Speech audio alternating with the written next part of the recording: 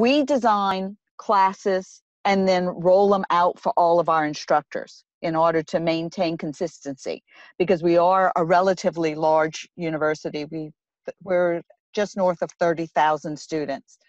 And so when we're going to be teaching, 6 or 8 sections of our introductory math class starting every 3 weeks, we want to make sure that all of the students see the same content, are exposed to the exact same material, and face the same objectives. We're very objectives based with our learning and want to ensure that all of our students have the same outcomes.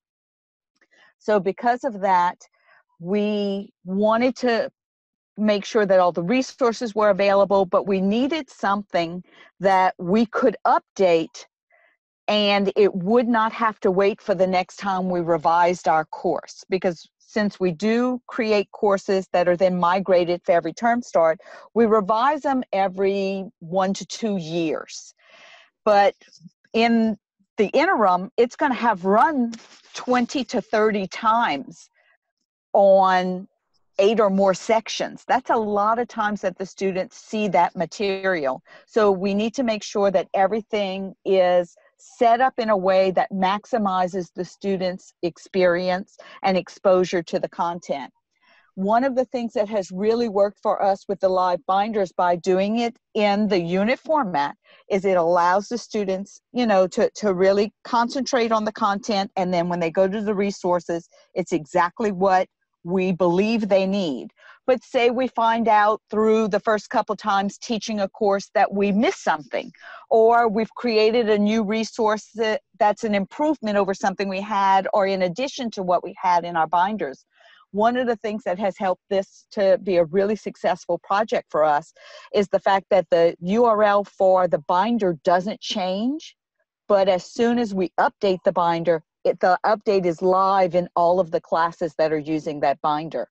That has been huge for us because we are constantly revising, updating, adding to, changing up the materials in the binders.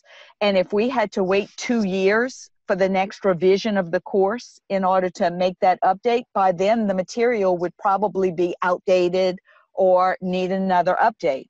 This way, if we change the content tomorrow, it's live tomorrow, even though the course started 3 weeks ago or 6 weeks ago, or may not start for another 2 weeks.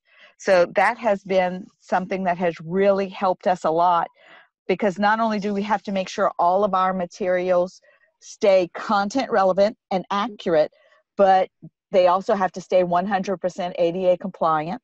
So they all have closed captions and they all meet all of those additional requirements as well. So there's a lot of checks that have to go into a lot of boxes with these particular resources.